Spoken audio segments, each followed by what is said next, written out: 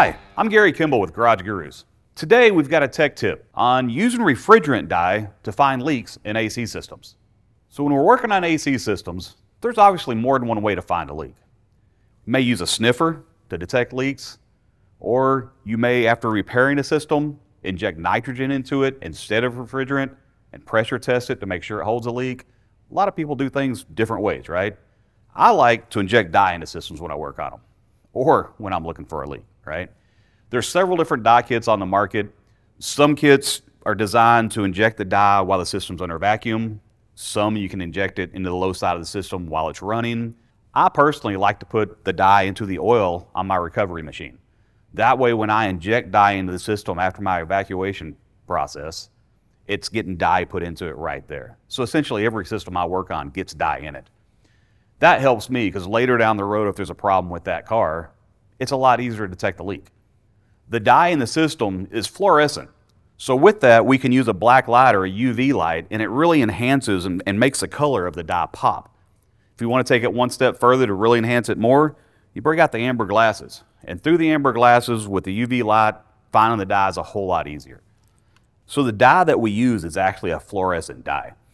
And the purpose of that, when we put it in the system, when it does leak out, we can take out the black light or a UV light, and you shine it on that fluorescent dye, you can see there that it glows, right?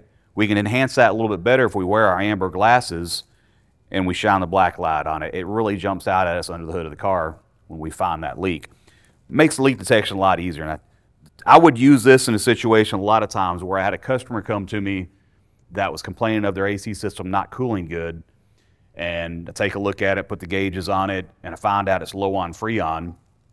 I get the sniffer out, I sniff all around the system.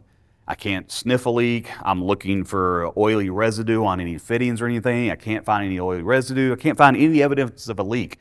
But obviously with the system being low on Freon, we know it's got a leak. It's a slow leak, but it's there. That'd be an instance where I'd go ahead and evacuate that system, inject some oil and dye into it, recharge the system with the proper amount of Freon, go ahead and send that customer down the road. That way when they come to us next summer or whenever it is, it starts to get low enough that it starts to have performance issues, then we know we can get that black light out and find that leak.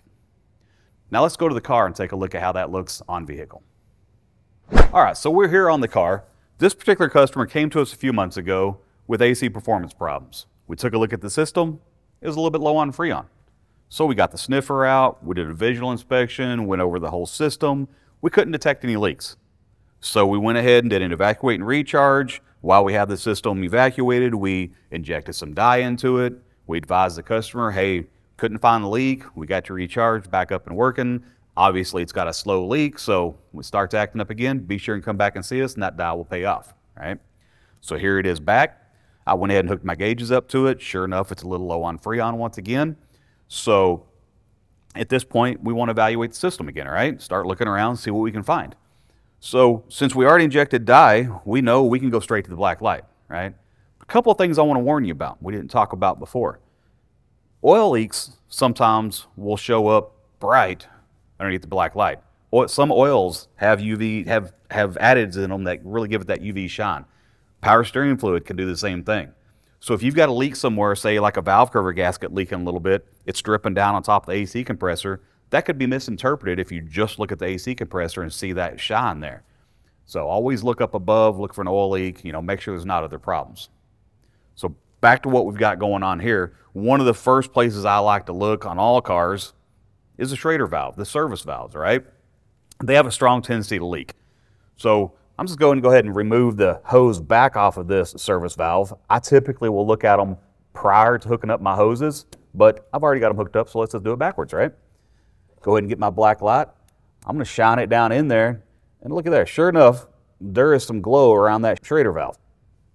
So it looks from here like the Schrader valve is leaking a little bit. But keep in mind, I already had my hose on it. And if I use this service hose to inject dye into a system, or to recover a system that had dye in it, whenever I hooked the hose into it, I could have got some contamination there from the hose.